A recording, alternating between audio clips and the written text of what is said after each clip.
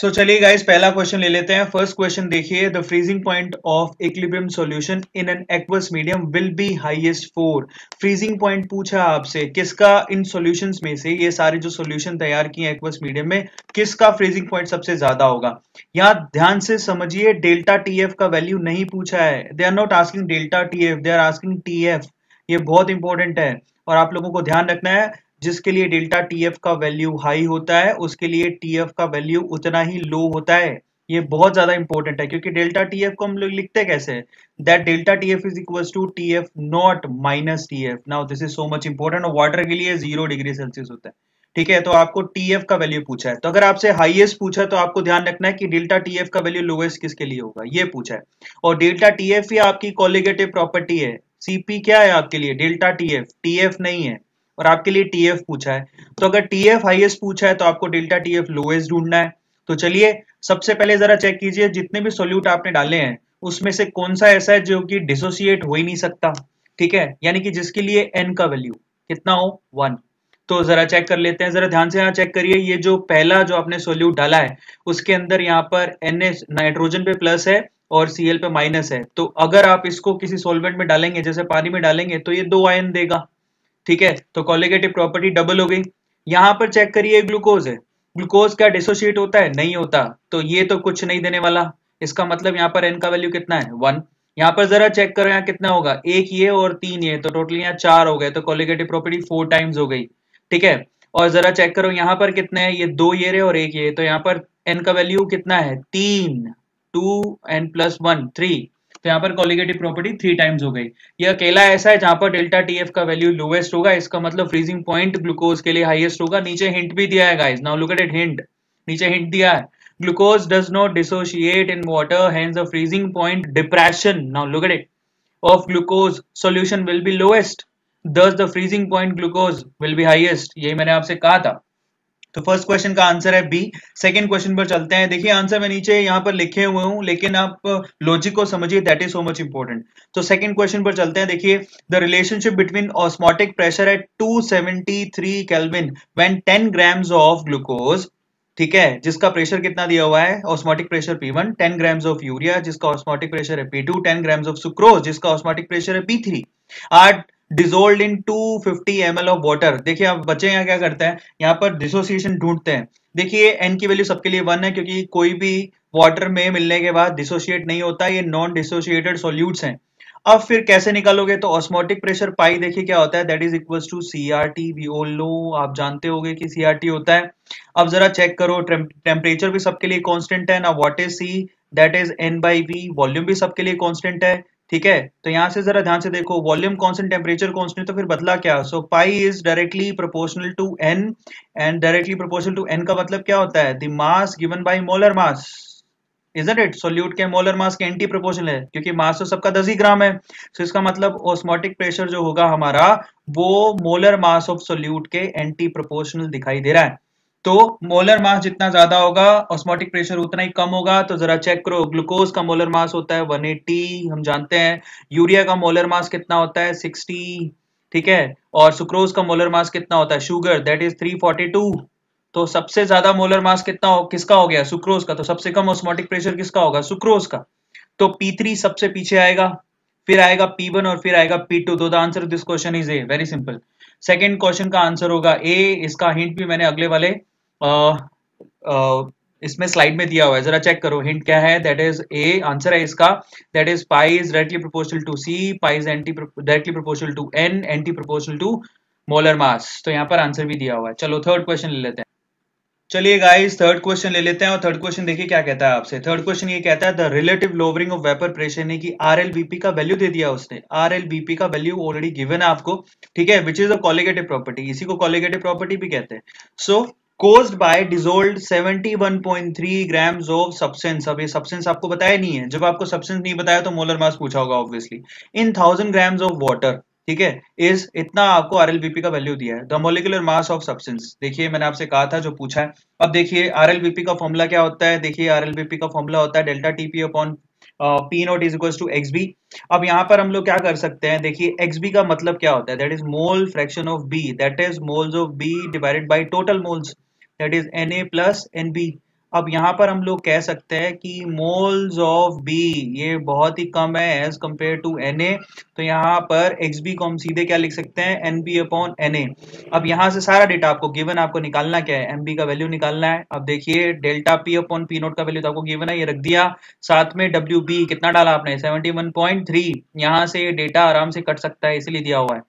और साथ में मोलर मास ऑफ ए, देखिए वाटर है, वाटर का मोलर मास कितना होता है 18, और एमबी का वैल्यू आपको निकालना है 1000, the mass of water that is 1000 ग्राम, तो एमबी का वैल्यू कितना आ गया 180, तो the answer this question is D. चलिए अब नेक्स्ट क्वेश्चन लेते हैं, क्वेश्चन नंबर 4। देखिए चौथा सवाल जो है, ऐसे क्वेश्चंस आपको बहुत ज्यादा देखने को मिलेंगे। फोर्थ क्वेश्चन क्या कहता है, which of the following solution has maximum freezing point of depression. देखिए यहाँ पर डेल्टा टीएफ का वैल्यू पूछा है आपसे, अगेन डेल्टा टीएफ का वैल्यू पूछा है, तो देखिए जितने ज्यादा नंबर ऑफ आयंस होंगे उतना ही डेल्टा टीएफ का वैल्यू ज्यादा होगा, क्योंकि ये सोल्यूट की क्वांटिटी पर डिपेंड करता है, क्योंकि ये क्या है कोलिगेटिव प्रॉपर्टी है। अब जरा चेक करो कि इन ये जितने भी आपके पास ऑप्शन दे रखे हैं उसमें आयंस कितने मिलेंगे किसके, ये सारे कॉम्प्लेक्स कंपाउंड्स हैं। तो आपने कोऑर्डिनेट कंपाउंड और कॉम्प्लेक्स कंपाउंड में पढ़ा होगा कि आपके पास ये जो है बेसिकली ये तो एक आयन बन गया और बाहर जो दिए हैं वो दो, और तो यहाँ पर टोटल आयन कितने हो गए 3। जरा चेक करो यहाँ पर कितने हैं, यहाँ पर एक ये और 3 ये, तो कितना हो गया 4। यहाँ पर जरा चेक करो, यहाँ पर एक ये और एक ये, कितना हुआ 2। और यहाँ पर जरा चेक करो सिर्फ ये पूरा कॉम्प्लेक्स कंपाउंड ही है तो सिर्फ एक ही बना।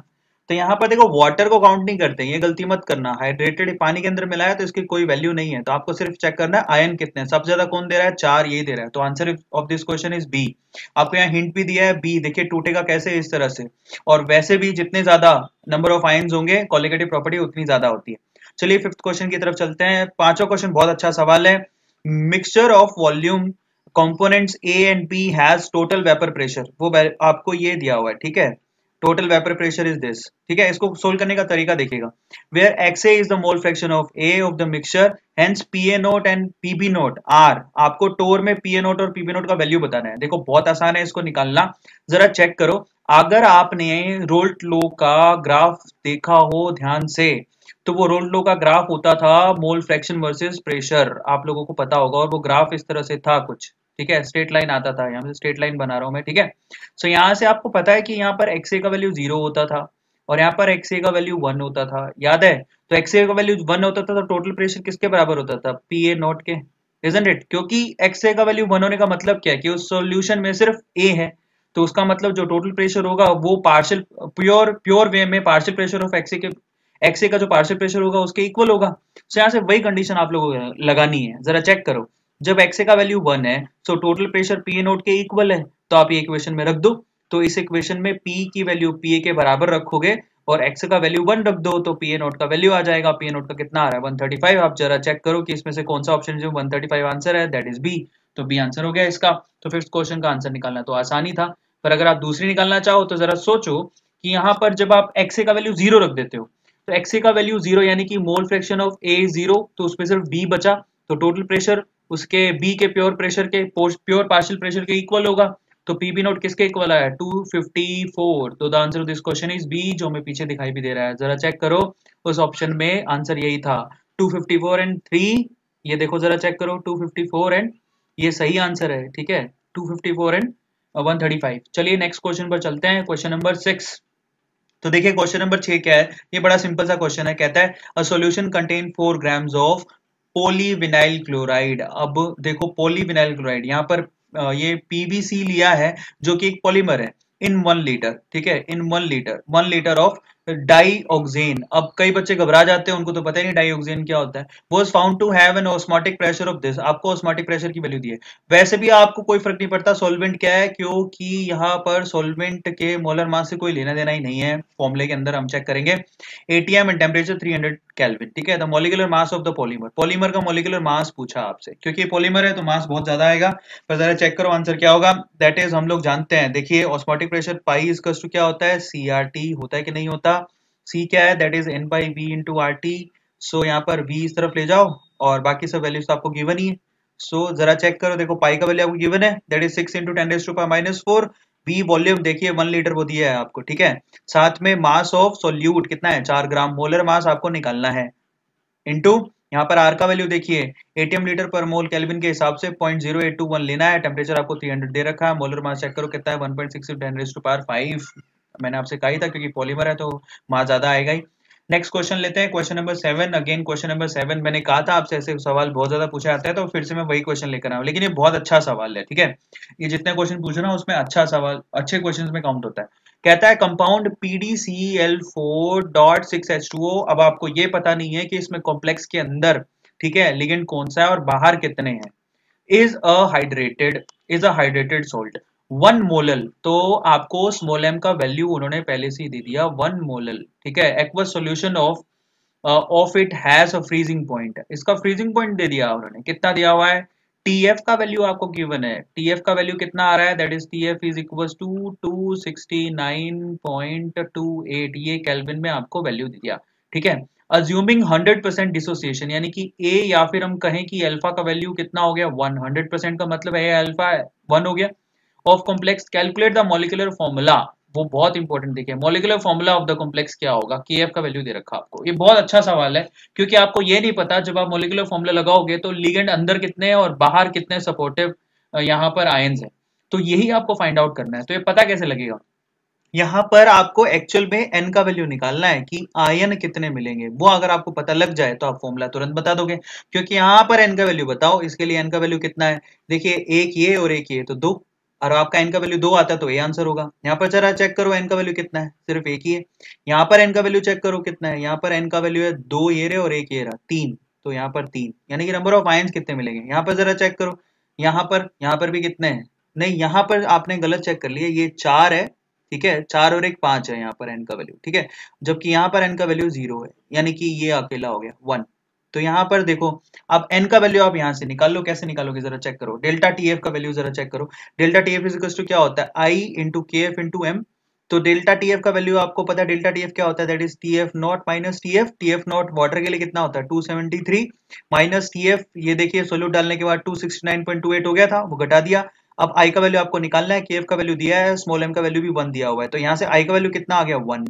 अब हमें डिसोसिएशन के केस में अल्फा पता है, वो क्या होता है, दैट इज I-1। ये फॉर्मूला बहुत ही कॉमन फॉर्मूला है, I-1 अपॉन n-1, ठीक है। सो फाइनली यहाँ पर I का वैल्यू रख दो। देखिए A का वैल्यू कितना है, क्योंकि 100% डिसोसिएशन है तो A का वैल्यू 1 हो गया, I का वैल्यू 2 है, 2-1 अपॉन n-1, तो यहाँ से n का वैल्यू कितना आ गया 2। तो देखिए यहाँ से n का वैल्यू 2 किसके लिए, A के लिए, तो the answer of this question is A। बहुत अच्छा सवाल है, ठीक है। अब चलते हैं हम आगे, नेक्स्ट क्वेश्चन क्या है जरा चेक करो। 8th क्वेश्चन देखिए, बहुत सिंपल क्वेश्चन है। कहता है to solution S1 and S2 contain 0.1 capital M NaCl aqueous and 0.05 capital M BaCl2 aqueous, ठीक है, are separated by semi permeable membrane, ठीक है। Which among the following statements is are correct? Assume complete dissociation of both, इनका जो है complete dissociation हो जाता है। तो जरा चेक करो यहाँ पर सबसे पहले आप जरा चेक करो कि नंबर ऑफ आयंस NaCl में कितने होंगे 2, BaCl2 में कितने होंगे 3, तो 2 के रिस्पेक्ट में टोटल यहाँ पर concentration that is I into M होता है ना, 0.1 इंटू 2 मान लो, ठीक है, सो 0.2, और यहाँ पर कितना 0.05 इंटू 3 दैट इज 0.15, ठीक है। तो यहाँ से एक चीज तो मालूम पड़ गई है क्या, कि ऑस्मोटिक प्रेशर किसका ज्यादा होगा, इस वाले सॉल्यूशन का ऑस्मोटिक प्रेशर ज्यादा है। तो यहाँ पर ये ऑस्मोटिक प्रेशर ज्यादा है पहली बात तो, ठीक है। या फिर हम कह सकते हैं क्योंकि NaCl का कॉन्सेंट्रेशन यहाँ ज्यादा है तो ये हाइपर हो गया, हाइपरटोनिक, और ये क्या है हाइपोटोनिक, तो ये ऑप्शन तो सही बैठ रहा है।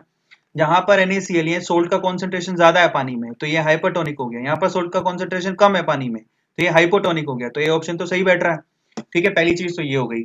अब यहाँ पर क्या है कि ना एक और ऑप्शन सही है, वो देखो हिंट में दिखाई भी दे रहा है, ए और सी दोनों आंसर है, तो आप लोगों को ध्यान देना है सी क्यों सही है। अब जरा चेक करो, हमेशा याद रखो कि यहाँ पर कॉन्सेंट्रेशन कम है, इसका मतलब यहाँ पर सॉल्वेंट ज्यादा है। सॉल्वेंट यहाँ पर बेसिकली क्या है, यहाँ पर सॉल्वेंट की मात्रा ज्यादा है, सॉल्वेंट ज्यादा है, और ये सेमी परमेबल मेम्ब्रेन है और यहाँ सॉल्वेंट कम है।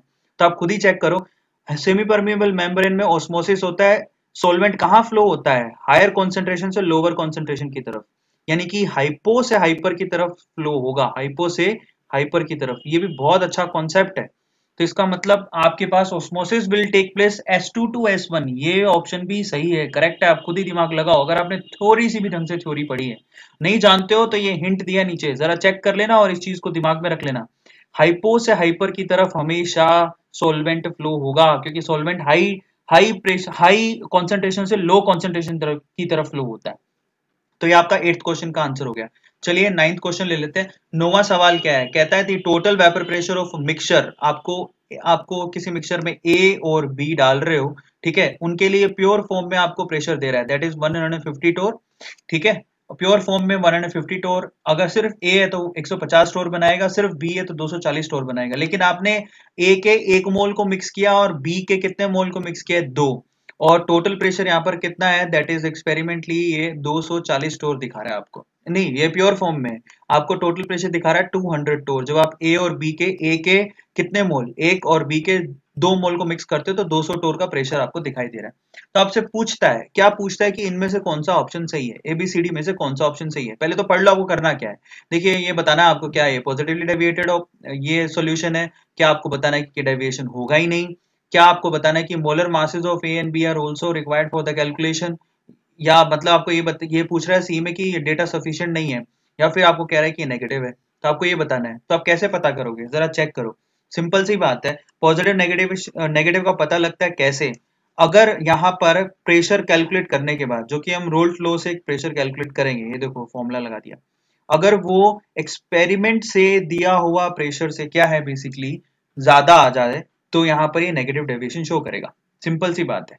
मतलब बेसिकली जरा ध्यान से इसको देखो, दी टोटल वेपर प्रेशर वो है 200, और थियोरेटिकली आप कैलकुलेट कर रहे हो, मतलब होना कितना चाहिए था, जरा कैलकुलेट कर लेते हैं। देखो थियोरेटिकली रोल्ट लो के हिसाब से कैलकुलेट करें तो टोटल प्रेशर कैसे कैलकुलेट करते हैं वोलेटाइल सब्सटेंस के लिए, that is P A naught x A into plus PB naught x B, ऐसे ही तो कैलकुलेट करते हैं। तो चलो एक्स ए एक्स पी की वैल्यू निकाल लो। एक्स ए का वैल्यू कैसे निकालोगे, that is moles of A divide by total moles, और एक्स बी का वैल्यू कैसे निकालोगे, that is moles of B divide by total moles. तो यहाँ से एक्स ए और एक्स बी 1/3 एंड 2/3 आ गया, यहाँ से टोटल प्रेशर निकाल लो। थियोरेटिकली टोटल प्रेशर कितना आ रहा है, that is P A note into x ए और PB note into x B, इन दोनों को टोटल किया तो थियोरेटिकल प्रेशर आ रहा है हमारे पास 210, जबकि एक्चुअल में एक्सपेरिमेंटल प्रेशर कितना है, 200। यानी एक्सपेरिमेंटली पता लग रहा है कि वेपर प्रेशर कम बन रहा है।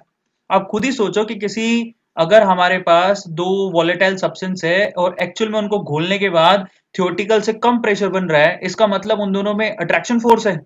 और अट्रैक्शन फोर्स के लिए आपको पता होगा कि अगर ये आइडियल हमारे पास एक स्ट्रेट लाइन है, तो अट्रैक्शन फोर्स के केस में क्या होता है, नेगेटिव डेविएशन होता था। याद होगा आप लोगों को, थ्योरी को ध्यान से पढ़ के आओ तो आपको मालूम पड़ जाएगा। सो यहां से नेगेटिव डेविएशन शो करेगा। और आपको, अगर आपको वैसे याद रखना है तो कैलकुलेटेड प्रेशर अगर एक्सपेरिमेंटल प्रेशर से ज्यादा है तो नेगेटिव डेविएशन है, और अगर कैलकुलेटेड प्रेशर एक्सपेरिमेंटल प्रेशर से कम आता है तो पॉजिटिव डेविएशन शो करता है। तो यहां पर देखो, ये तो हो गया आपका एक्सपेरिमेंटल प्रेशर, ठीक है, और ये आपका थ्योरेटिकल या फिर कैलकुलेटेड प्रेशर 210। तो यहां से कंपैरिजन से मालूम पड़ रहा है कि क्या होगा। अब चलते हैं अगले सवाल, जो कि लास्ट क्वेश्चन होगा, and that is 10th question. देखो बहुत आसान है, the ratio of value of any colligative property for K4FeCN6 and Fe4FeCN6 whole thrice solution is nearly. तो देखो बहुत आसान है, K4FeCN6 का जरा कैलकुलेट करो। यहाँ पर वेंटो फैक्टर यहाँ पर कितना बनेगा, 5 बनेगा। यहाँ पर देखो आयंस कितने बनेंगे, 4 एयर है और 1 एयर है 5। यहाँ पर कितना बन रहा है, यहाँ पर 4 और 3 7। तो यहाँ पर वेंटो फैक्टर के रिस्पेक्ट में यहाँ की कोलिगेटिव प्रॉपर्टीज होती हैं। तो रेशियो क्या बना, 5/7। दो the answer this question is 5/7 कितना होता है, 0.71। दो the answer this question is सी। तो इस तरह से ये 7 क्वेश्चंस, ये 10 क्वेश्चंस मैंने आप लोगों को बता दिए हैं गाइस। सो आई होप आप लोगों को ये वीडियो ठीक लगा होगा, अच्छा लगा होगा। तो प्लीज आप फर्स्ट ऑफ ऑल क्या करो, सब्सक्राइब करो चैनल को, इन वीडियोस को शेयर करो ताकि ज्यादा से ज्यादा स्टूडेंट इसका फायदा उठा सके।